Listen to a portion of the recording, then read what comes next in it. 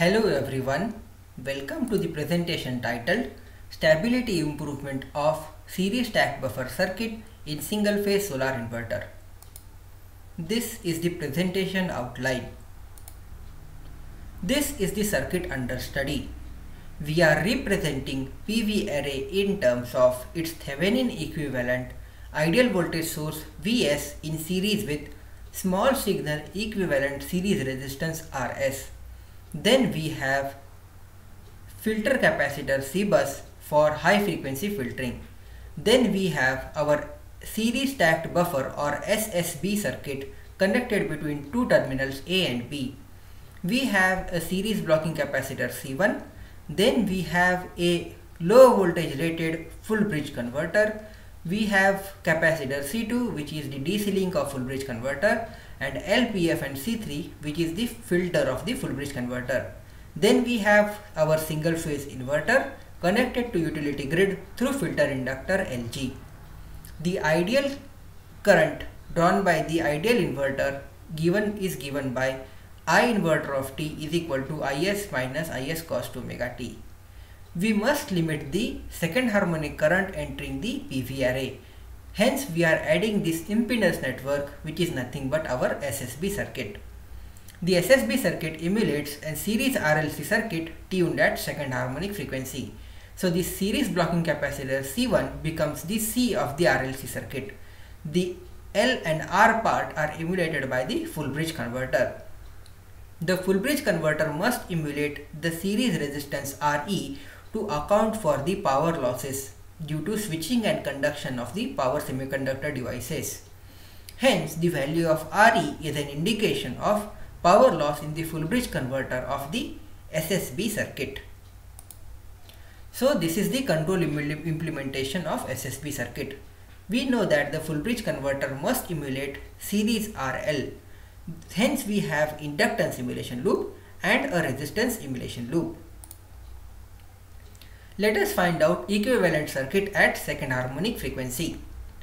So, the equivalent of the DC source at second harmonic frequency is the source resistance Rs. The equivalent of SSB circuit at second harmonic frequency is the emulated resistance Re. The equivalent of the grid feeding inverter is the second harmonic current source I inverter. Further analysis tells us that the current through the SSB circuit, second harmonic current, is given by I buff is equal to Rs upon Rs plus R into I inverter AC by current division rule. Also, the power absorbed by the SSB circuit from external network is given by this formula. By substituting the expression for I buff here, we get this formula. So, we can plot the P buff versus Re using this particular formula, and we get this bell-shaped curve. We know that when Re is equal to Rs, the power absorbed by the SSB circuit from external source is maximum and it reduces on the both the sides. We are dividing this region in region 1 where Re is less than Rs and region 2 where Re is greater than Rs. So, let us understand how instability in the SSB circuit occurs. The resistance simulation loop is designed for positive slope of the power curve. Hence, the circuit is only stable for Re less than Rs. So, let us understand this conceptually. So, let us assume the circuit is operating in region 1 and this is the resistance simulation loop. There is a small positive value of error E. If the error is positive, hence the output of PI controller increases. Hence, the value of emulated resistance increases.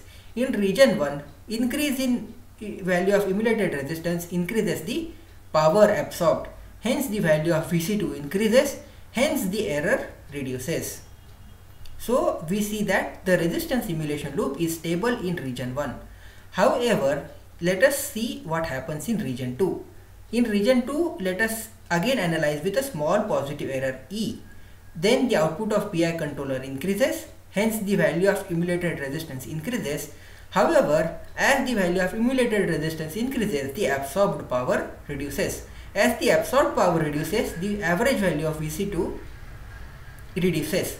Hence, the value of error again increases. Hence, the value of emulated resistance again increases, which means the resistance simulation loop is behaving like a positive feedback loop and the value of emulated resistance is going on continuously increasing. Hence, the region 2 is unstable region of operation. So, the system may operate in region 2 when the value of RS is low. The value of RS is dependent on the operating point on the IV curve of the PV array, which is not in our hand. So, second reason is high value of RE. We know that RE is an indication of power loss in the full bridge converter or a combination of both of these phenomena. So, out of these two phenomena, RS and RE is controllable. So, we can reduce the value of RE by reducing the power loss in the full bridge converter and always ensure operation in region 1. So, this is the proposed controller which ensures operation in region 1. We have inductance simulation loop and resistance simulation loop which work exactly like a traditional control. This is the additional proposed controller. For stability, we know that the ratio of RS and RE should be greater than 1. Here we are setting the reference for ratio of RS and RE at empirically selected value 1.5. Then we are after comparison with reference, we are passing only positive values of error signal. Then the error is processed by a PD controller which ensures fast action for rapidly changing irradiance conditions. The output of PD controller is subtracted from 1. This subtraction ensures that when no control action is taken, the value of K is set to 1 and the circuit operates exactly like conventional controller. When the value of K is less than 1, we are reducing the value of VC2 reference and VC3 reference. Hence, we are reducing the power processed by the full bridge converter and thereby power loss in it. Reduction in power loss in the full bridge converter is expected to reduce the value of RE and hence ensure the stability of the system. So, for simulation, we have considered this case. So, dotted curve here is the IV characteristic of the PV array under full illumination condition. The dark blue curve is the IV characteristics of the same PV array under partial shaded condition. So, we are studying the operation of the circuit when operating point changes from E to F.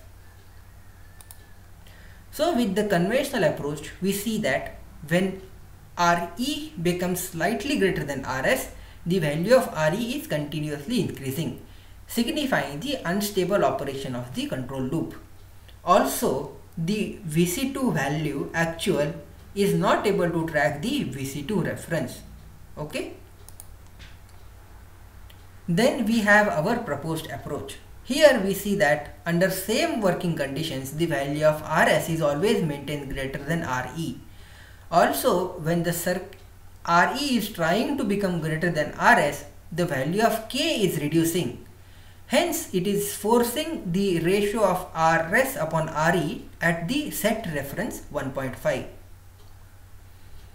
Under all time, we see that VC2 reference is equal to VC2 actual, which reiterates the stable operation of the control loop. Concluding, this paper has identified an instability problem associated with series stacked buffer circuit. This problem arises when subjected to low values of equivalent source resistance. The control technique is proposed to enhance the stable range of operation of the circuit, and stabilization of the system is achieved by reducing the power loss in the full bridge converter. The proposed technique is validated by the circuit simulation results. For additional details, please refer to the paper. Thank you for your time.